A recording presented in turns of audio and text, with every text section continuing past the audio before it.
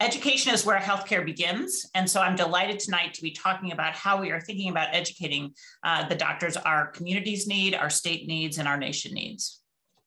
These are my roles and disclaimers. I am an internist at Zuckerberg San Francisco General Hospital, where, as Dr. Navarro said, I was chief resident back in the 1980s. It was a very transformative experience for me to be in the midst of the San Francisco community right at the beginning and the early years of the HIV pandemic. And it instilled in me a commitment to community service and care for individuals who have been historically excluded or oppressed by institutions like medicine, the profession of medicine, and healthcare. I am a professor of medicine, and these are my other titles that sometimes are associated with me. I want to tell you just a couple of other personal issues. One is I am a cisgendered white woman of substantial privilege, and I come to this work with a true commitment to ensuring that everyone has the opportunity to be cared for by a physician who is deeply committed to them. The second is I'm the oldest of 5 children, the oldest of 5 siblings, and each one of my siblings has been injured by and almost killed by medical errors in the midst of their healthcare journeys throughout their lives. And so it's instilled in me also an understanding of how vulnerable anyone with illness is, regardless of whether they have a physician in the family, whether they come from a position of privilege or power. And it's made me reflect many times on what it must be like for individuals who don't have connections within the healthcare system, who perhaps don't speak the same language, do not have the same culture, and do not feel the same trust in their healthcare providers as others of us might have been privileged to grow up with. And so it's with this background of experiences and identities that I present tonight. And I want to also acknowledge that I'm sure there are people in this audience who are deeply expert in many of the things that I'm talking about. I'm going to be talking to a general audience, and so I'm going to request in advance some concessions from those of you for whom this might be a refresher rather than new information. So medical schools, and particularly public medical schools like the University of California system, are a public good. And it's important that we recognize what that means for our communities. We are an investment of the citizens of the state of California who have decided to support us so that we can prepare the workforce that's needed for all of those who might seek healthcare, seek preventive care, seek curative care, or seek compassionate palliative care at the ends of their lives. But it's also important, again, particularly for public institutions, to make sure that we prepare our citizens to be informed, impactful, and contributing citizens for our profession and for our democracy. And this is often something that is not talked a lot about in medical education, but I think it's a critical role that has been really amplified by the most recent 20 months of pandemic, where we saw the importance of physicians advocating for better public health systems, for better vaccination processes, for better care delivery in underserved areas. And so as we think about what types of doctors our nation needs, we have to consider both their roles in the exam room, in the hospital, in the operating room, but also their roles as they go about their day-to-day personal lives and participate in school boards, in local and national elections, and are asked to provide input for individuals who seek their advice and trust the information that they give them because of their education.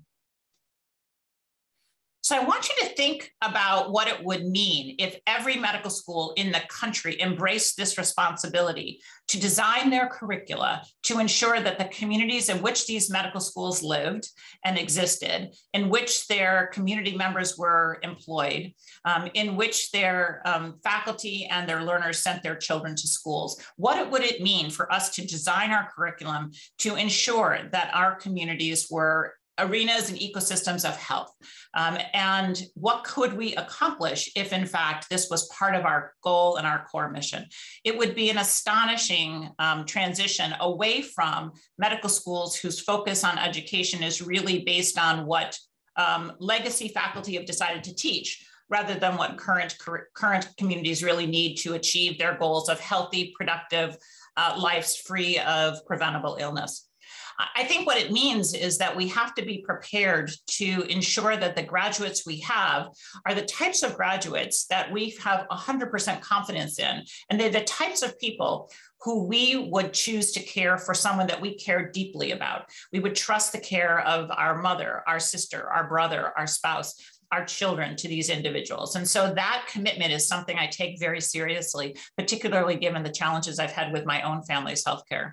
But it also means that we need, as physicians, to understand that in the healthcare arena, we and other health professionals like nurses, pharmacists, dentists, social workers, therapists, and others are going to be comfortable leading the changes that we'll need to achieve in order to get to this goal of healthy communities across the country. But we'll also have to be prepared to support and step back as other experts in our environment, public health experts, government officials, elected individuals, need support in some of the changes that they should be making to make sure that the environments in which our families and our patients and their families live are supportive of good health, in which there are no food deserts, where people can always have access to healthy foods, where there are no places where people have to fear walking and doing their daily exercise, where their children go to good schools. And so this is a world that we could achieve if we targeted this as specific goals as an academic institution and encouraged the other medical schools across the country to do the same. Now, it's impossible to give a talk in 2021 without thinking about the impact of the pandemic and what the pandemic has taught us. And I think as we are coming out of this, hopefully, now we have this Omicron problem coming up on us, but we're hoping that the pandemic is behind us in many ways. There's often people kind of yearning for, let's go back to normal. But there's a British novelist named Zadie Smith, who's a Black woman who wrote a series of essays in the pandemic. And she made the very astute observation that when people and communities and nations come through a period of trauma, whether it's pandemic or war, you don't find people wanting to go back to normal because they don't want to return to the circumstances that led them into the catastrophe that they just endured. Her quote, which I think is really relevant and has made me pause and think a lot, is that disaster demands a new dawn. So as we're thinking about coming out of this pandemic and we're thinking about medical education and recovering from the disruptions of remote learning and altered clinical experiences and things like that, I think it's important that we take this opportunity to kind of seize the urgency of the pandemic and think that we need to not only prepare this future generation to be effective in pandemic crises, which are going to be largely relatively short periods of extraordinary work by individuals, important crisis management, public health infrastructure, things like that. But more importantly is the work we have to do in the periods between pandemics. And I think that we should be stress testing the success of our medical education environment based on a commitment to ensure that we've produced the optimal workforce that can deliver high quality, equitable, patient-centered care daily in every community to every person, regardless of their power and privilege. That is an aspirational goal that I am willing to work for. And I know that my colleagues at UCSF, particularly led by Dr. Navarro, are also willing to work for. Now, as we think about this, we have to think about the fact that while all patients are vulnerable by virtue of their illness or their concern about illness, and the power hierarchy that exists because of information hierarchies between physicians and their patients that often exist, there are communities that have been historically marginalized, excluded, oppressed, and discriminated against, and they're even more vulnerable. And it is important that the 21st century workforce that's going to be caring for diverse populations also be prepared to address health and healthcare disparities. This means that we have to work with due diligence to recruit and educate a workforce that is diverse, hopefully, as our communities are, but also ensure that even those who come from populations that have historically not been minority in medicine, so particularly white male and female populations, that they also take on the responsibility for understanding the role that structural and interpersonal racism plays in health and healthcare disparities. We teach our students all the time that if you just memorize the lists of signs and symptoms that a particular disease or condition conveys, you will be an okay doctor, but not an extraordinary doctor. To really understand disease and illness, you have to actually understand what is happening in that person's body and in that life. The same is true about understanding health and healthcare disparities. If you simply memorize the fact that health and healthcare disparities exist, you will be an average or an okay doctor. But if you truly understand the forces that presented to individuals that force them into conditions that have adverse social determinants of health, then you will be a person who is empowered to make real and substantial change in your institutions, in your profession, and hopefully in your communities. Health and healthcare disparities are slightly different. Health disparities are the described differences between populations in terms of illness, suffering, and death that exist because of a number of forces, which we'll talk about in a minute. Forces of economics, forces of criminal justice, forces of housing problems. Healthcare disparities, however, are the differences in healthcare outcomes that arise because of actions and decisions by healthcare professionals. We as citizens can affect health disparities. We as physicians own healthcare disparities. And we'll talk a little bit more about this. The other dynamic that we have is the interaction between structural racism and interpersonal racism. And as you'll see in the next several slides, structural racism that exists in virtually all social systems within the United States and has for centuries is the main reason why we see people with substantial disadvantage and the main reason why we see people who are subject to interpersonal racism, bias, and discrimination. So 21st century structural racism, I'm not talking about slavery. I am talking about existing policies and procedures that were enacted in the 20th century and continue to have manifestations and consequences in the 21st century. Through the Jim Crow South, but also to and beyond the civil rights movement in the 60s, result from policies and laws, practices that disproportionately disadvantage racial ethnic populations. And they're often very synergistic. And we'll talk about some of these on the next several slides, but they include decisions that governments have made about economic policies, about housing policies, social support policies, education, the way it's funded and enacted, criminal justice, and yes, healthcare financing and healthcare delivery policies. So here's some examples I'd like to point out for people. And again, with apologies to those of you for whom this is very familiar, I just want to make sure we're all on the same page when it comes to understanding the types of information that our medical students need to learn to understand.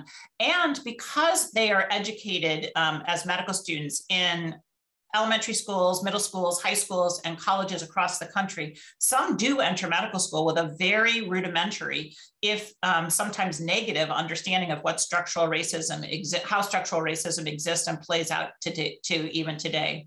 So in the 1930s, there were a series of decisions that were made by the federal government to enact social support systems. And they included things like in the 30s, Social Security legislation, the GI Bill, and the FHA redlining strategies. All of these contributed to poverty and a substantial wealth gap, particularly in communities of Black Americans and previously enslaved Americans. Social Security, in order to pass, the Southern Democrats required appeasement, and they made the decision to not support Social Security and not allow Social Security to be given to domestic workers and agricultural workers, which were the two main employers of Black Americans following the release of slavery. The GI Bill also contained discriminatory language about who could be entitled to an education based on the GI Bill, despite the fact there were a number of Black troops that participated in the World War II and beyond. And FHA redlining restricted mortgages to Black Americans such that they were unable to buy houses in in neighborhoods that were predominantly white. Now, the consequences of these have been intergenerational and far-reaching, because if you think a little bit about this, Social Security, if you don't have Social Security as a worker, that means that you, as at the time you retire, essentially become impoverished. You have nothing to support yourselves, particularly if you've been a minimum wage worker. What does that mean? It means you have no money to transfer in wealth to your subsequent generations. And it often means that your children who take care of you in your old age after you're no longer able to work your minimum wage job also have no way to save money in order for them to actually transition and transfer wealth to the next generation. If you cannot buy a home that appreciates in value, you cannot use your home, which is the major source of wealth for most Americans, to, again, transfer assets and transfer wealth to your children. And so this has longstanding intergenerational impact, and it contributes to this median household gap in wealth, not income, but wealth. These are sort of the assets after income, where an average white family in 2015, and the numbers I just looked up this afternoon are quite similar, has an average household wealth of $171,000. The average African-American family, exactly $100,000 less than that. These are astonishing figures, and it tells you where people actually are vulnerable with regard to bills related to a health injury or a health illness that requires additional investments. So you see, this is tremendous, and this has actually not made substantial progress in recent years. The same issues that contributed to problems with housing have caused structural racism in K through 16 education. Most communities support their educational environments through property values-based funding. If you and your family live in an area that is an environmentally toxic area, because that's the only place that Black Americans were allowed to purchase houses and have mortgages in, then your schools are going to be underfunded. This contributes to lower levels of teacher quality, where Black students are much more likely to have a teacher who has no expertise in the subject they're teaching, particularly math or science, who is a new teacher rather than an experienced teacher, or a teacher who changes one or more times during a year. So all of these contribute to decreased educational quality for students who are already disadvantaged based on the lack of wealth that their families have. Strategies that allow teachers to handpick gifted and talented, selection and access, and also testing for learning disorders have also been shown to disadvantage students of color. And school-based discipline is more harshly meted out in Black students, particularly Black boys in elementary school, which contributes to their loss of interest in school and oftentimes disruption in their schooling. Legacy admissions to universities is an area that also disadvantages systematically communities of color. And when achievement tests, which measure the extent to which you have learned a specific subject, are used as aptitude tests, meaning your ability to learn more of that subject, that also contributes to educational disadvantage in K through 16 education. So these all are synergistic, and actually what you see is often more disrupted schooling, higher dropout rates, lower college entry and graduation rates, and fewer advanced degrees like MD, nurse practitioner, PharmD, or others. Now, I want to just highlight some work that was done from an article published by two of our medical students when they were first-year medical students. And this just shows the things I've been talking about at the Bay Area. I know we pride ourselves in being a very tolerant and inclusive community, but in fact, if you look for racism in the San Francisco Bay Area, you will see this just the same way you see it in other communities across the country. So on the left-hand side, you see a homeowners loan corporation 1935 map, which was commissioned by the Federal Home Loan Board, that designated and ranked different neighborhoods according to suitability for mortgage lending. And in the red, you see hazardous, and yellow is definitely declining areas. And you, of course, know where these are. These are in the Bayview Hunters Point area, in the Tenderloin area, and in the middle of the city. At the same time, you see on the other side, current map of highest performing and lowest performing schools. The highest performing schools are the light green and dark green. The lowest performing schools are the yellow and orange and the red, 1, 2, and 3. And what you see almost exactly is an overlap in 2015 15, an overlap of poor quality schools in the areas that were redlined back in 1935. So if you have any doubts about the persistence of the consequences of structural racism, I think that this is evidence that we see this right in our own backyards, no matter how liberal and tolerant we consider our environment to be. Now, structural racism in criminal justice has to be talked about as well. The broken windows ideology that allows people to stop and frisk individuals by virtue of whether they look suspicious has disadvantaged African-American men in particular. Police funding strategies that allow them to issue tickets to generate the money that they need to run their department, and actually often allows them to decide who will be issued that ticket.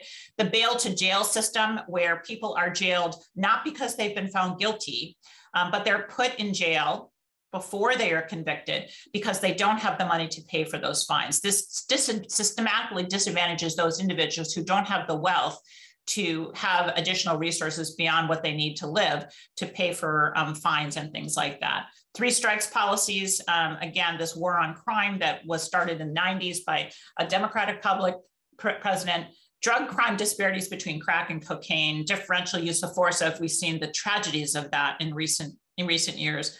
And importantly, voter disenfranchisement of people who have paid their debts to societies.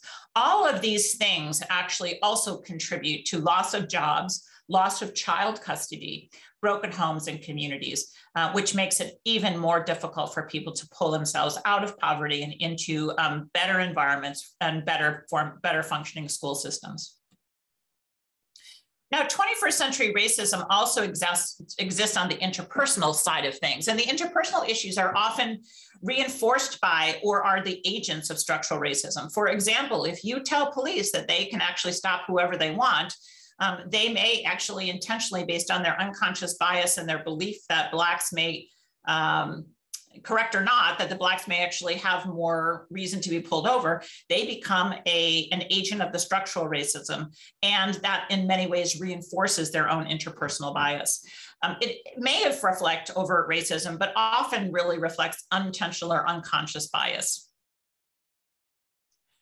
Now, these are all about social systems outside of medicine, but I want us to really reckon with the issues that medicine itself, the profession of medicine in the United States, has a dark history of discrimination and exploitation against people of color, and particularly Blacks and previously enslaved individuals. The father of modern gynecology, J. Marion Sims, acquired his understanding of human physiology based on experimentation on enslaved women against their will, and often operations without anesthesia. It is just amazing, horrifying really, to understand how he acquired the knowledge of female gynecologic anatomy and physiology by exploiting women. We didn't do much better in the 20th century. The Flexner Report, which is often, Flexner is often referred to as the father of modern American medicine. I like to talk about him as the first phase of modern American medicine. No longer do we celebrate the Flexner name. But his report closed almost all of the Black serving medical schools and includes very specifically racist commentary about individuals participating in those schools. All are familiar, I think, with the Tuskegee syphilis experiment, where Black men, sharecroppers in particular, were allowed to continue to suffer from syphilis despite the availability of an effective treatment midway through this study, until they actually died of serious complications in the 70s. This was 1970s when the Tuskegee experiment was uncovered, publicized, and it was halted at that point, 1970s, right?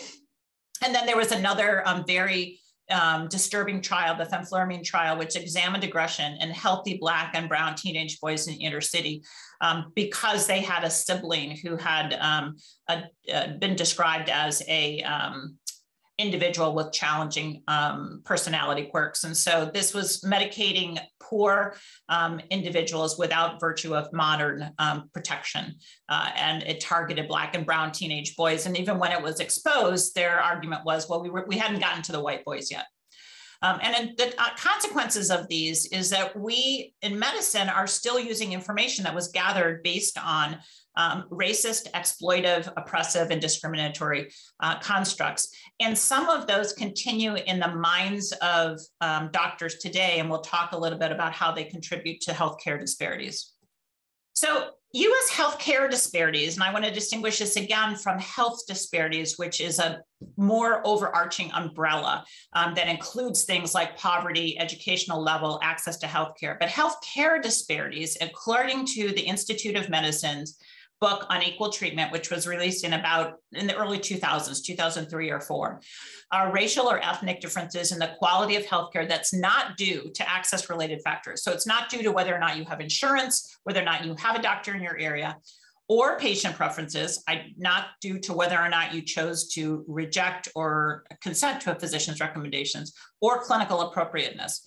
But these are differences in healthcare outcomes in terms of suffering, in terms of duration of illness, in terms of life or death statistics that are seen in almost all conditions, and they always disadvantage communities of color. So here's a few statistics. And one of the things that drives my work in medical education is the recognition that the physicians that we educate somehow, through their exposure to structural racist policies, through their exposure to individuals who have suffered at the hands of structural racism, have drawn, and through their exposure to clinical research that has not included and appropriately categorized outcomes by virtue of race and ethnicity, have developed very dysfunctional ideas of how illness or disease should be treated in different individuals. So here's a sampling of this. White physicians are slower to provide evidence-based HIV care for African-American patients because they are concerned that they will not be compliant and might contribute to resistance in the medications, despite the fact that there is no observable difference between these populations in terms of compliance. Black Americans are systematically undertreated for pain compared with their white counterparts. This has been shown in long bone fracture. So a Black young man who comes in with a femur fracture from a motor vehicle accident will receive fewer pain medications and lower doses than their white counterpart with the exact same injury. And it's been shown in children with appendicitis. Now think a little bit about that. You as a doctor are treating 2 children with appendicitis, and one of them you decide has enough pain that they merit higher dose of pain medication. And another you think they're probably just malingering, you're going to give them a little bit less. That to me is just really appalling.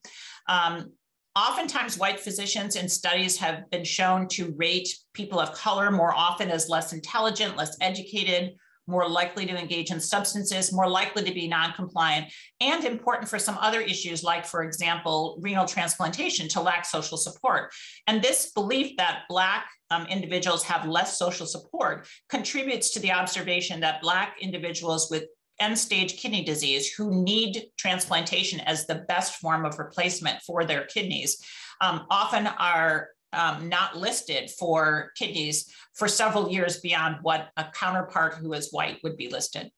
And the irony, of course, is all of this is subconscious. No one teaches people about this, but somehow the water in which we swim, the water in which students are educated and residents are educated and physicians are treated, is encouraging them to think differently about people based on the color of their skin, when we know, in fact, that race is not a biologic construct. It is a social construct, and there is nothing that actually supports any of these descriptors that we are talking about. So the epidemic of healthcare disparities, if we eliminated this, if Black Americans lived as long as white Americans do and died from preventable disease as infrequently as white Americans do, we would save 75,000 people a year. Now, in the pandemic, we were upset because 600,000, or now I think it's about 750,000 people have died. And that was, of course, a tragedy in a period of 20 months. But think a little bit about this. This is a tragedy too. And over a period of a decade, we would also lose those 750,000 people.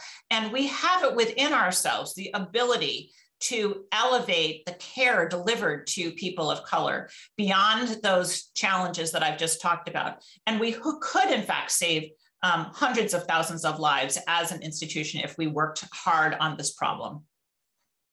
So what does this mean for education? It means that we actually have to incorporate social justice and social accountability into medical education and healthcare across every nation. And this means all medical schools have to act in concert. It's not sufficient just for UCSF to do it, but all the UC systems should do this, as should all of the Iowa systems, all of the New England systems. And this requires, I think, three types of work. One is repair work. And I know you had a conversation with Amy Medeiros, who's done really remarkable work in this.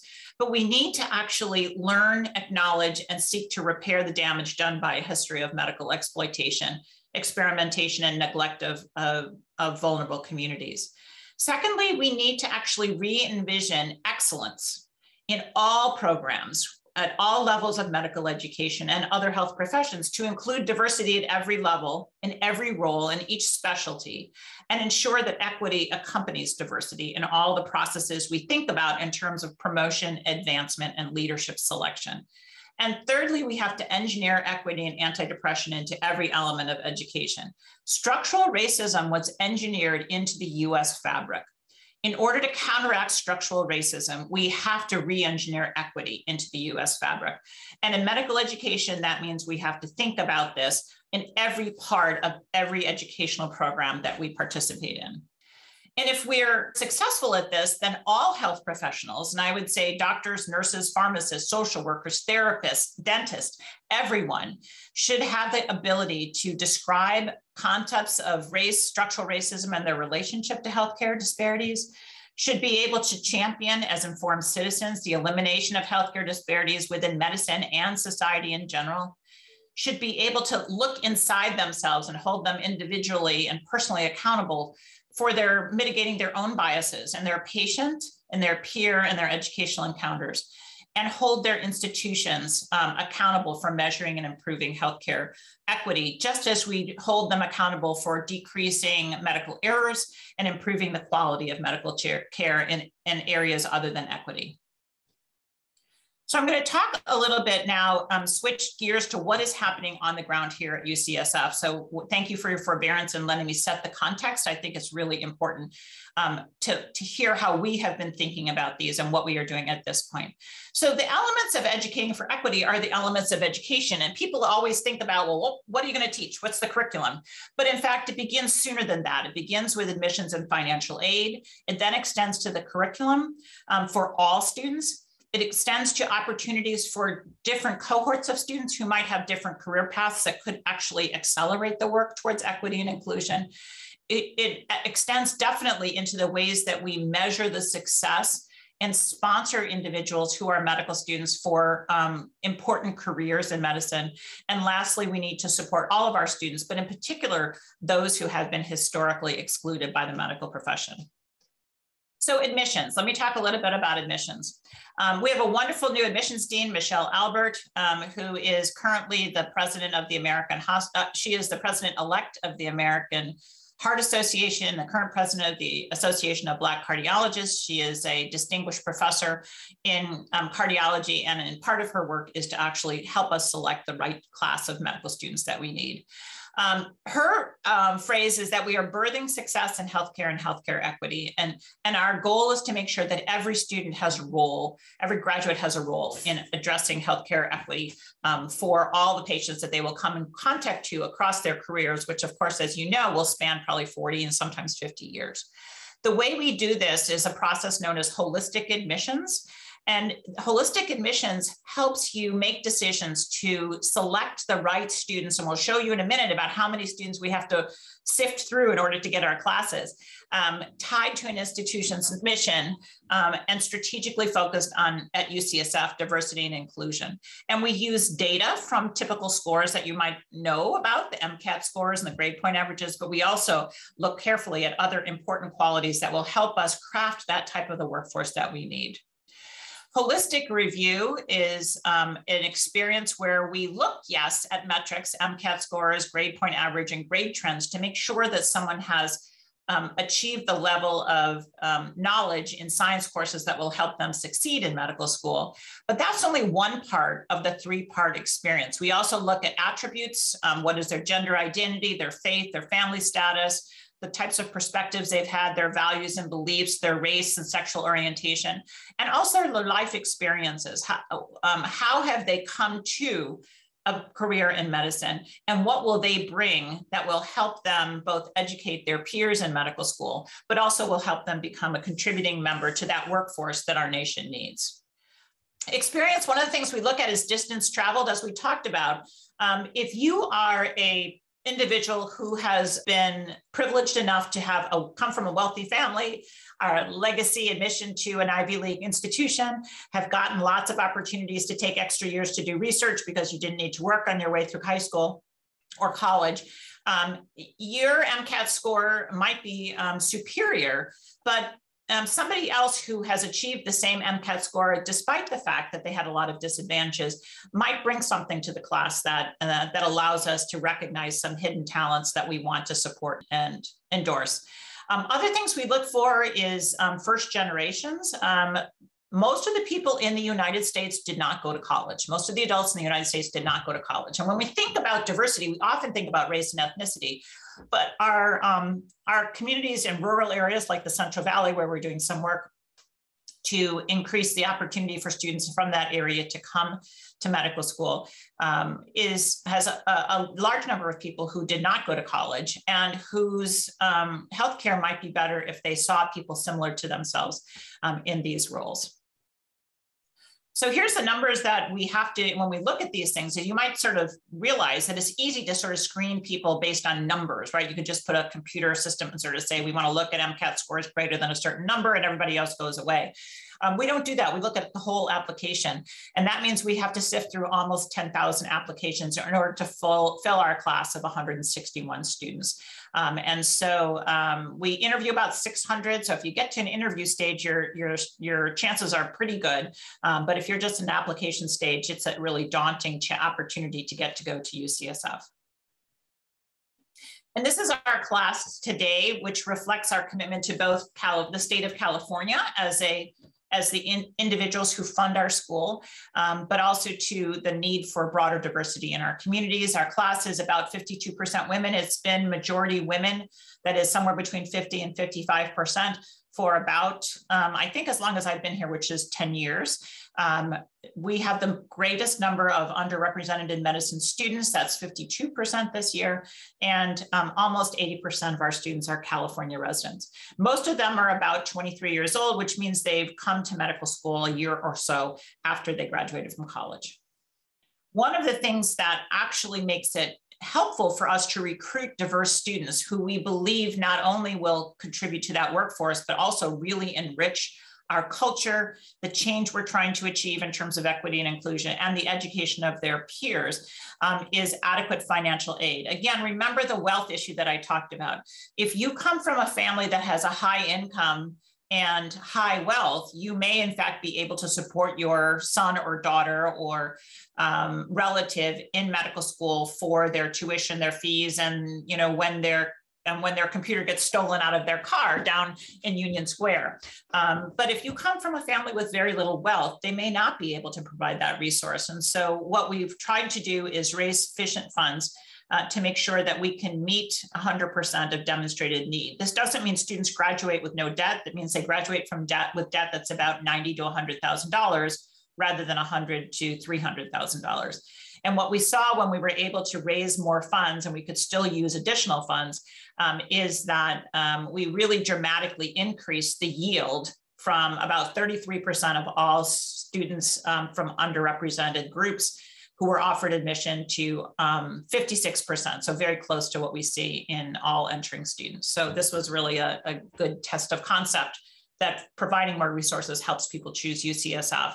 And what we hear from our students oftentimes is that UCSF was my dream school and I wanted to come here, but I couldn't because someone else gave me more financial aid. And so we're beginning to make inroads into that strategy.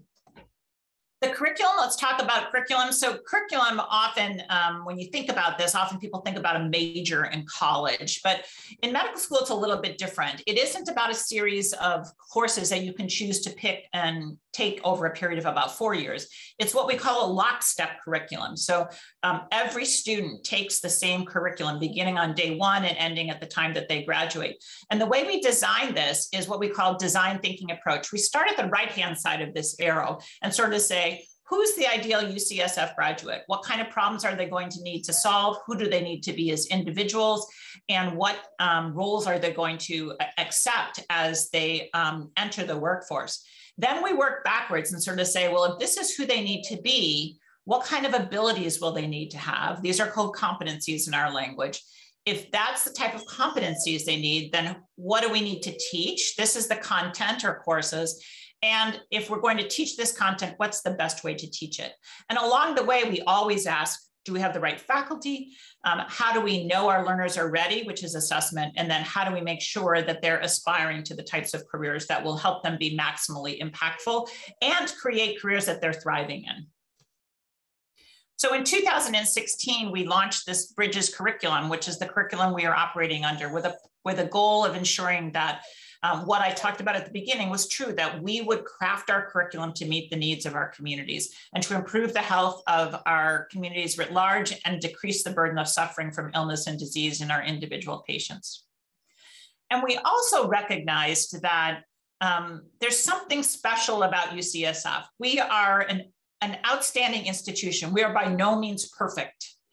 But we have a set of core values, and we are a striving institution, striving to be better in many ways, particularly equity and inclusion. And so we do think that you will know a UCSF School of Medicine graduate by the way they approach their patients. And that means that they're all prepared, each graduate, to deliver outstanding patient care regardless of the patient's power or privilege, and to do so aligned with a set of core values. And that we also provide for different cohorts of students the opportunity to be prepared to lead in advancing care delivery, public policy, medical education, anti-racism, so that they can actually contribute to the solution of problems that have gone unsolved to this date. The wisdom of this approach and the strategies that we embraced with the Bridges curriculum in 2016 were really highlighted by the success of physicians in the COVID pandemic. As well as the ongoing racist acts that were illustrated by the death of George Floyd and others that coincided with the pandemic. We recognize the importance of a workforce that was diverse and regionally representative, that had careers that would address all areas in which physicians would contribute. So that means when we set out to create our class, we don't set out to create 100% of physician scientists or 100% of community advocates or 100% of primary care doctors. We want a spectrum of individuals with commitments that will allow them to contribute in all the ways that healthcare workforce needs to contribute. They're prepared to contribute to solutions to unsolved problems, which requires that they learn science, not just from physiology perspective, but psychology and systems engineering and education.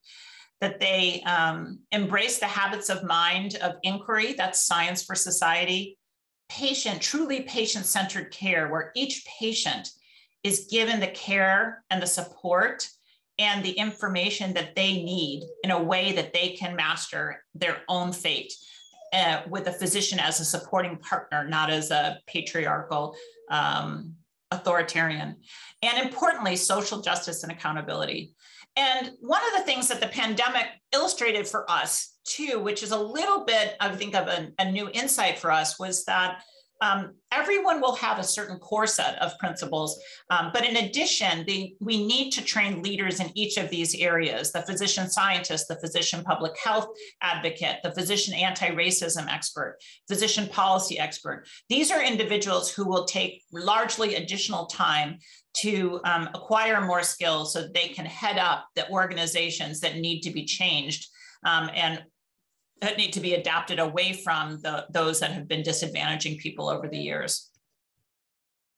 So our journey on the social justice aspect has been pretty long and pretty tumultuous. I would say that our students have been incredible advocates and activists in helping us understand where we were doing well and where we still needed to do additional work. The start of this really began with a student die-in after the death of Michael Brown in 2014, and has continued with activism even this month about changes that they want to see in the anti-racism aspect of the curriculum. But along the way, and I don't intend to sort of go through each of these things, what I want to sort of emphasize is we have tried to do this work in a strategic way that looks both at educating individuals and holding individuals accountable, but also at creating differential structures, systems, policies to sustain the work beyond any individual. And I think that's going to continue to be the success that we need going forward. Now, this year, in response to a lot of the analysis of where we thought we needed to improve, we did launch something as known as the Anti-Oppressive Curriculum Initiative. So this is a broader than anti-racism, but it's based in racism as the original sin and the structures that have led to all other forms of oppression in the United States. It's important because we recognize how racism has infiltrated medicine as well as society, and that has contributed to differential outcomes for people of color. Everyone, as we've said, in alignment with our Bridges philosophy, deserves equitable, anti-racist, and anti-oppressive healthcare. And this means that we as physicians need to take responsibility for making sure that our systems within the profession of medicine and the care and the institutions in which we deliver care are redesigned to counteract the long-term consequences and manifestations of structural racism. In addition, it's important for our increasingly diverse students who need to be in an environment that is not traumatizing and that does not sort of reinforce differential impact and opportunity for students of color or students who come from groups that have historically been marginalized, which includes not only racial and ethnic minorities, but also sexual orientation and gender identity minorities. So what will be the outcome if we're successful in this work, which is right now planned for a major design and implementation phase, which will last for 3 years, but will continue on beyond that, that our graduates will review the system, structures, interactions, and outcomes within healthcare through an anti-racist and an anti-oppressive social justice lens. And they'll be on a path towards acknowledging historical trauma and current day harms, learning to partner effectively with individuals and communities who've experienced oppression so that their health can be optimized and their trust in the medical profession can be restored. So they can join and create and sustain non-hierarchical healthcare teams and uplift voices from those who've been historically excluded and develop structural and sustainable solutions for restoring that trust and forming the types of healing relationships that all patients deserve, regardless of the histories of this country. This work is being done through financed positions for faculty and staff with plans to actively engage community experts who can provide, we think, some of the expertise that our faculty do not currently have yet en route to becoming the institution we want to be. And of course, our students will have tremendous impact on the work that is accomplished, as well as be the beneficiaries and the critical appraisers of the work that we do. I just want to make a couple comments about career planning for leaders in essential areas. Just as a point of pride, all of the UC systems for the UC medical schools have committed to recruit and train individuals to serve specific populations that have been historically excluded. And you can see the list here: rural populations, urban, Latinx, Native American, African, Black, and Caribbean, and those practitioners who intend to have a health equity or public and community health approach. We also are trying to design innovative programs to prepare the faculty of the future, because if you want to change an institution, you have to change the people who are there for life.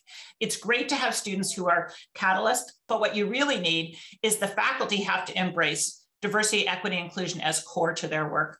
And so what we work on is the different ways in which graduates might choose to pursue faculty careers in academic medicine. I want to make one comment or a couple of comments on assessment, because assessment was one of the first things we tackled.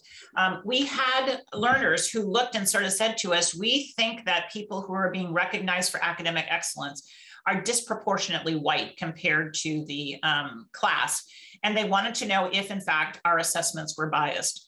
And so this took us down a very interesting research path, which showed, in fact, that the concerns the students raised were true. In fact, there were consistent differences between populations who were well represented in medicine, predominantly white men, and populations who were underrepresented in medicine. And none of it could be explained by preparation or exam scores. It all had to do with the systems of assessment and grading that we used. And so we set off to create a strategy of equity and assessment where all learners had the opportunity to learn, to be coached and receive feedback, to be assessed and graded, advanced and graduated, and be selected for subsequent training and career opportunities. And so this has been a large part of our work. I will just show kind of interest. What we saw was that the average, not UIM, or some people call that well-represented medicine, had an average course score of 3.6, whereas the underrepresented event had a course score of about 3.5. So that's like a 1/10 of a point difference. And let me tell you, medical education is not like the Olympics. We don't have any like stopwatches that are good to like 0.000%. This is a non-significant difference. But what we saw based on the way we used those numbers is this very tiny difference was amplified in the decisions we made about how we use those scores, such that there was tremendous disparities in identifying people for the highest honors in medical school. And why is that important? Because those are the types of information that people use to make decisions about who gets into a very elite residency programs and who becomes a faculty person. So we have done a lot of work on equity and assessment, and we are continuing with a redesign of our programs that have substantially decreased the differences and also along the way improved the well-being of our students. And this has been picked up nationally and has contributed to some of the changes that we are seeing nationally in a move away from artificial numbers for high stakes examinations like the medical boards and towards a pass-fail system, which will be more advantageous for our students. The last thing I want to just comment on is student support, because it is critically important when you are recruiting students into an environment that in which the students are in some ways the pioneers of diversity, that you provide adequate support. And what one of our philosophies has been, and we've been supported in this work by Dr. Navarro's office, to meet students where they are and give them the support that they need. This is what equity means. Not everyone gets the same leg up, but people get whatever leg up they need to reach that apple or to reach the career that they want to have. This includes a coaching program where students are assigned to a coach, 6 students to a coach who can provide mental support, physical support, some teaching, and also emotional support through medical school. Learning resources for students who might be first generation to medical school can be really challenging. Well-being programs to keep people healthy and help them create an environment of health despite the fact that they're working hard. Community building is absolutely essential. Sometimes you want to be a member of a diverse community. Sometimes you want to be with people who have shared experience with you. And we have to have both of these. Mental health support is important. Mental health is, medical education can be very draining. And most importantly, career advising so that students actually know to what they should aspire and can see themselves in the very most competitive careers. And so these are really critical resources that we're grateful to be at UCSF for, because our dean and provost have been helpful in funding them. So I'll close with this. This has been a lot of information, and hopefully there'll be some questions for us to have a discussion. It's important to understand that medical education and healthcare delivery exist in a very complex ecosystem. That's what makes this work challenging. It's hard because it's a little bit like whack-a-mole. Every time you fix one thing, something else pops up.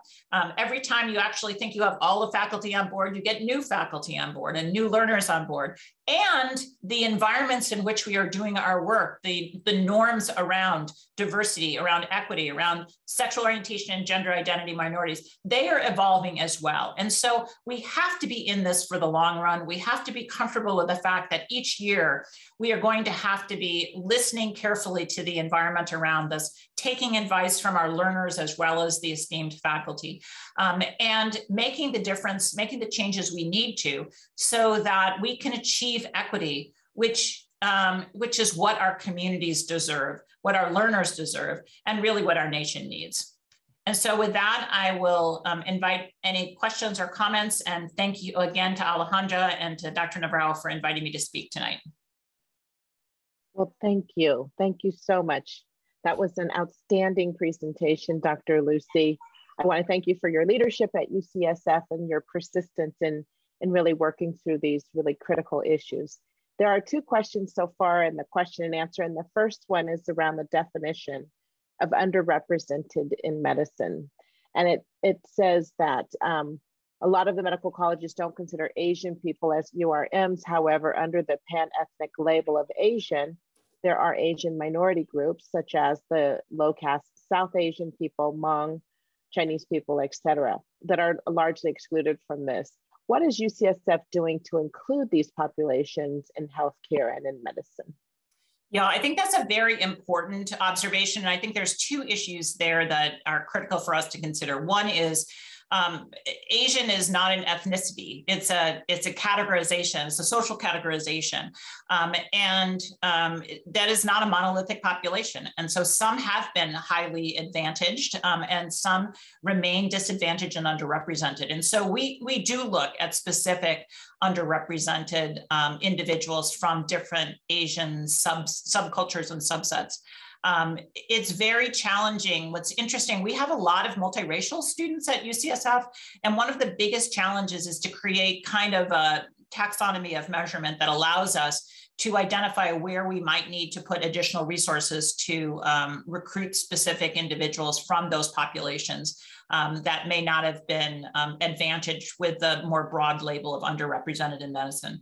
The second is that Asian individuals, again, the monolithic Asian descriptor, may not be underrepresented in medicine, but they are underrepresented in leadership.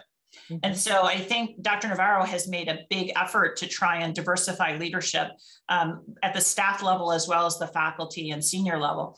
And what we do see is that, you know, even those populations who are Asian populations who are well represented somehow fall out of the leadership pipeline. And so I think we have to be really thoughtful, and some of the work that Dr. Navarro and her team has done in trying to create a broader picture of who makes up our workforce at each level is, I think, really instrumental to doing the right thing for all populations.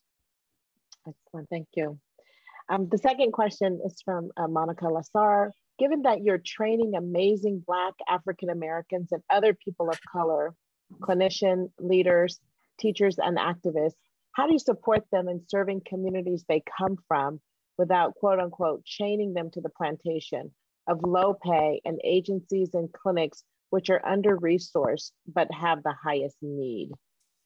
Oh, so nice to hear from you. You always ask the best questions, Wendy. Thank you. You know, I find that to be a really challenging issue. We had to write this paper about medical education post the pandemic. And one of the things that is really striking to me is that the United States, believe it or not, does not have a national workforce plan for physicians. They just simply don't.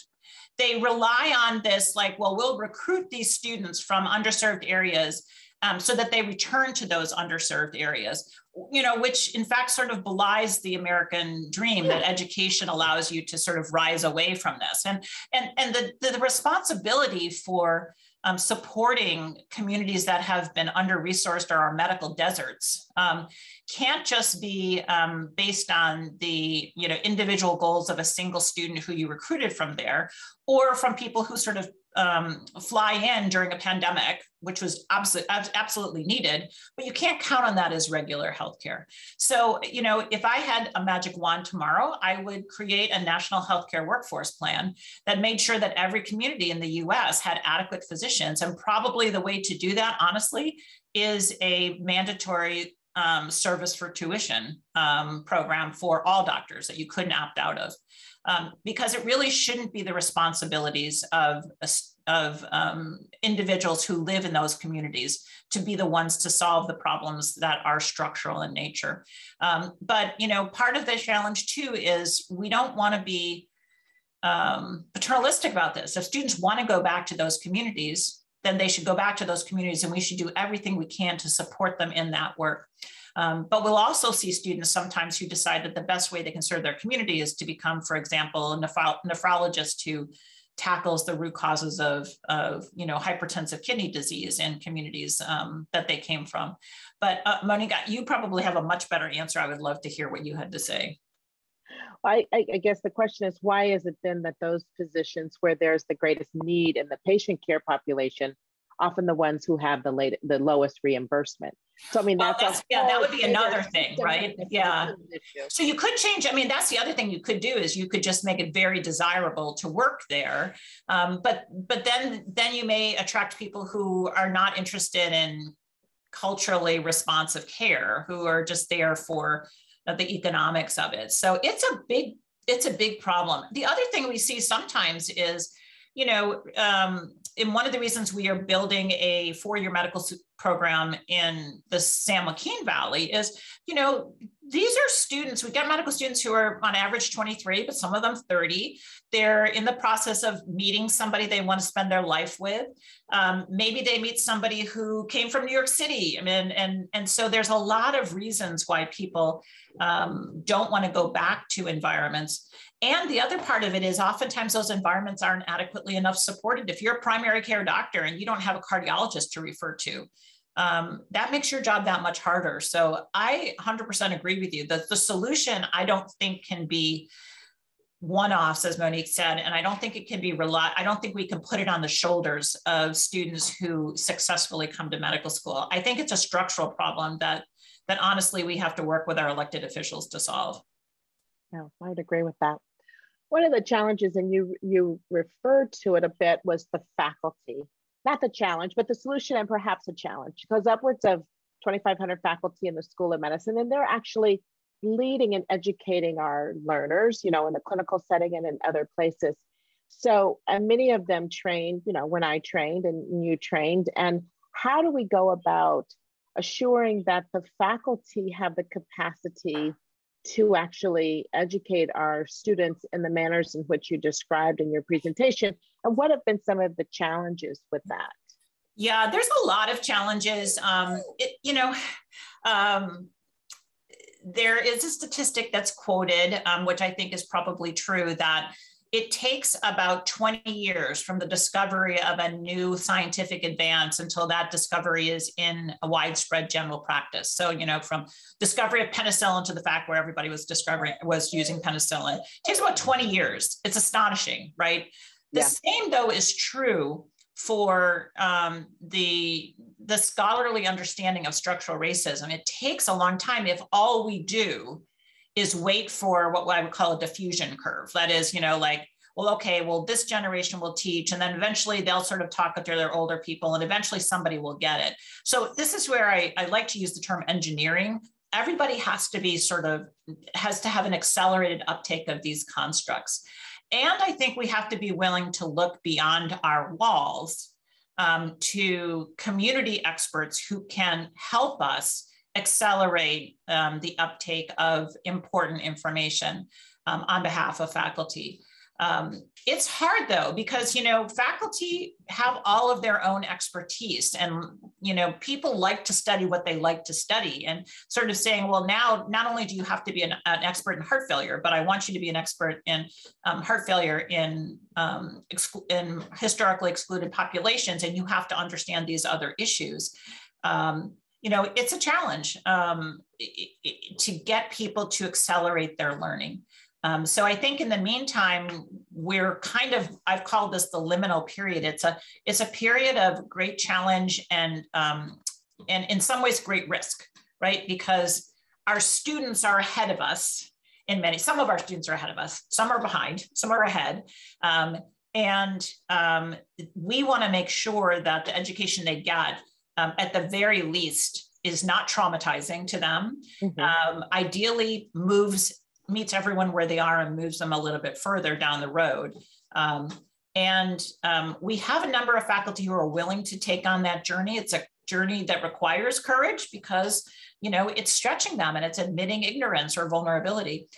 But our students demonstrate that courage all the time when they speak truth to power. And so this is what kind of keeps me up at night and keeps us working. If it was easy, we would have finished this already. But I'm sure, you know, there's plenty of people on this work that could, on this seminar tonight, who probably also have other ideas. Absolutely, thank you. So the question here is, how do you assess future physicians in criteria like culturally responsive care? Those are great questions. It begins with defining what that means, right? I mean, we have to take that term culturally responsive or culturally humble care, and you have to break it down into elements and sort of say, here's how, if you are someone, maybe you come, I grew up in Rochester, New York, I had one African-American young man in my whole high school class. And then I end up in San Francisco. And so I would be one of these people, you know, 40 years ago, who didn't really know too much about culturally competent, humble, or responsive care. And so I'm going to have to be taught, and I'm going to have to be tested that way. One of the ways we do it is we can use simulation and what we call standardized patients, which are members of the community who have been trained to portray patient encounters.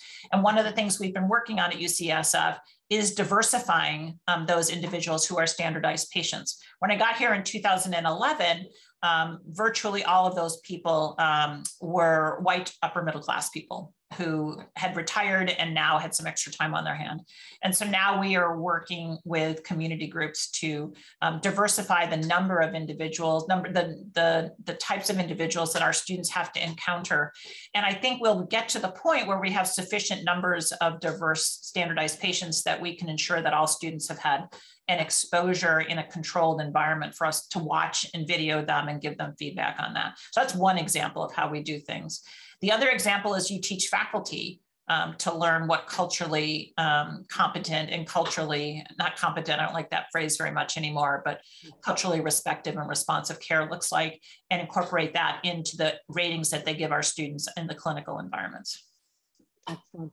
You mentioned you're from Rochester and you came to San Francisco, and you came here in the 80s, which is in the middle of the AIDS pandemic at San Francisco General Hospital. Can you share a little bit more about how that influenced who you are now and the work that you're doing? You mentioned a bit about how it has informed your looking at communities that are historically marginalized and disenfranchised, but did it fundamentally change the way you practiced medicine, or? It did. Thank you for that question. It really did. And you know, at the time I was aware to some extent of the transformation I was undergoing. You know, again, coming from a very homogeneous population to a very diverse population. Sort of awareness of sexual orientation, gender identity minorities, as well as a lot of immigrant patients that I cared for. I had my clinic for all 4 years that I was here at San Francisco General.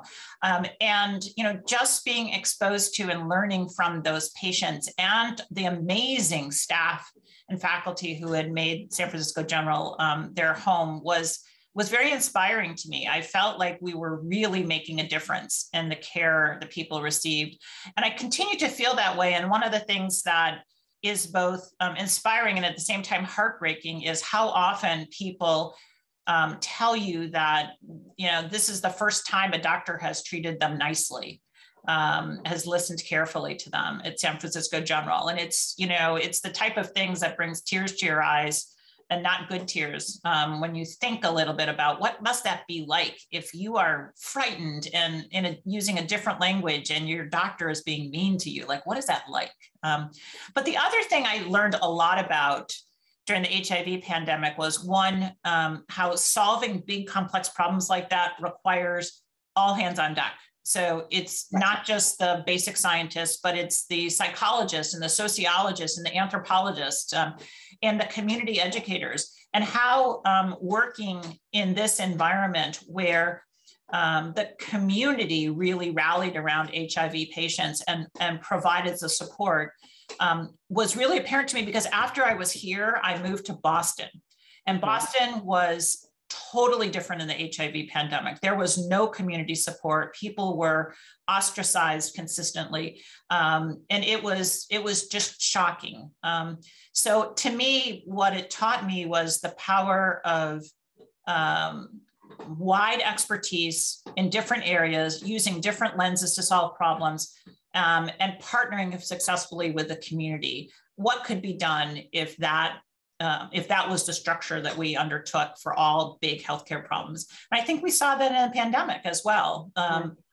So that's, I mean, before that, I hadn't even really thought about like, what does it mean to like solve a big problem? It was just like, I was going to be a doctor. I was going to be a pediatrician in upstate New York, and I'm not that. So yeah, it was really transformative. And it was a heartbreaking time. So many people who were my age were dying.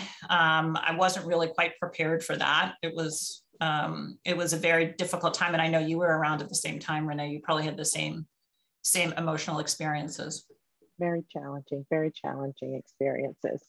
One of the questions ask us about the pipeline programs, and they're asking about what is our focus for high school, is insinuating that we should be having an impact sooner. And I'm wondering, they're asking if college and med school pipeline programs are too late in one's education to make a real impact. And I can start with some of the answer to that, and then I'll let you jump in. Yeah, please do, Renee, because there's a lot of good work going on in your office. Well, we're running the Center for Science and Educational Outreach. And in that center, we're able to actually work with the San Francisco Unified School District, other school districts in the Bay Area, to have an impact earlier. And we realized that, middle school, oftentimes we have to start in middle school to get people on track so that they actually can matriculate at a UC institution, at a CSU. And so our continuous engagement with them, exposure to healthcare careers, support for mentoring and helping them to navigate the college going process, just instilling in them that they can go to college. We start with actually elementary school students in a you can go to college approach. And then in the middle schools and high school, really focusing on exposing them to healthcare opportunities and what those opportunities look like. So I think, yes, we have to continue to support the pathways and pipeline programs kind of throughout this continuum of work. And we've partnered obviously with the School of Medicine in doing so. And many of our current medical students will be mentors and serve as mentors and certainly role models and go out and speak to these high school students, especially when they come from those communities. You can see it, then you can more readily be it. And we really want to the extent that the students want to engage in those ways, we really support them in reaching out back to communities where they've come from. So I think that is very important. I agree totally with what Renee is saying. Just a couple of other things that I would add. First off, I think I've been very inspired by the reading program where they, or talking is teaching program at Benny F. Children's Hospital in Oakland, where they have the big billboards that say like, talk to your kid at the stoplight, like, look at that pretty blue car over there. I think first off, I think we have to start super early. Like every pediatrician should say to every kid that they see, like, do you want to be a doctor someday? Do you want to be a nurse someday? This is what you do. Isn't this cool? Listen to your heart. Look at these breathing medications, this breathing spirometer for your asthma. I mean, we can do these things. That's often what it takes. It's just someone to say, you can do this. And it's a cool thing to do. I think so. That's one thing. I think that the other thing that I think would be really important is we need to start this outreach, not only pipeline programs, but, I hate to say it, but athletic recruiters are all over kids in middle school, right? They're looking for these great kids in middle school. Like, we need to take some lessons from people who are, seizing talent and sort of saying, hey, follow me and I can get you into X. We should say like, you know what? we heard you were a super good student and we want you to think about coming to UCSF. So I think that the other thing I would say is, just like we talked about sort of healthcare deserts, there are pipeline deserts. There are some schools who have a lot of pipeline interest, and some of them are already very privileged schools. I think we really need to start thinking about engineering this more consistently, using our partners at the University of California at other schools to sort of blanket the state at the very least, with programs that, you know, basically make this a reality for students who might not have had the opportunity to think about themselves in this type of a career. I think that's so true. I think there's been a new program starting, the California Medical Scholars Program, that will be looking at from junior colleges into the medical schools and how we'll work with them to really facilitate just showing people the way and giving them mentors and the support that they need to navigate the road, because often they're first generation as well and don't understand or have somebody who can lay that pathway out to them. So I certainly agree with that. There is a question here that talks about financial aid. You discussed financial aid and the increased scholarship support, how it positively made an impact on recruitment. As someone who manages a federally funded program that recruits individuals to serve the community at various community-based clinics in San Francisco, we've been looking at recruitment strategies to diversify our cohorts, but run into an issue about funding because members receive a stipend. How would you navigate programs that are underfunded when we are actively trying to recruit people from the San Francisco community, including BIPOC, LGBTQIA+, et cetera? Yeah, that's a tough one. Money does talk. And one of the interesting things we're seeing is right now, I think many medical schools across the country are sort of beginning to realize how important diversity is. And so good for them. There are many students who come from backgrounds that have been historically excluded or underrepresented who are now receiving very many competitive scholarship packages. So it is it's a little bit, it's great. It's great news if you're one of those students. But one of the challenges is that now those students may in fact be graduating with almost no debt. And so may not be susceptible to things like loan repayment. So I think we're going to have to think a little bit more about this. I would hope that, for example, this is an area where private-public partnerships, I know Renee and Wiley have been working on, and Monica McElroy have been working on the anchor institution work. I wonder if we shouldn't really just sort of think to ourselves about, you know, maybe there is just a salary support strategy that we should be thinking, that basically you don't, as a practitioner, could choose to make a purpose-driven decision that was not economically disadvantageous to you. But you know, we either got the state to do it, we've got to get the state to do it, or we've got to get private institutions or philanthropy to do it. But I think we have to create a compelling story and move from there. Yeah, I think we have to tell the story. It becomes, what are the priorities? Often it's not the money, it's where the money's going, and how do we tell the story such that this gets prioritized in a way to meet the needs of those communities that really have the greatest need. Well, this has been just an outstanding conversation with you, an outstanding presentation. I'm glad your puppy's in the room. We heard her in the address. But UCSF, under your leadership in the medical education, is really leading the country, I think, quite honestly, in exploring this work, and also recognizing the challenges that we don't have all the solutions. So I just applaud that you're continuing to move this forward for us, and continuing to move it forward for academic medicine, because this is exactly what's necessary to get the doctors of the future that we need. Well, thank you for your leadership too, Renee. We couldn't do it without you, and Alejandra as well. So I appreciate the opportunity to be a participant in this really exciting series. Thank you so much. All right.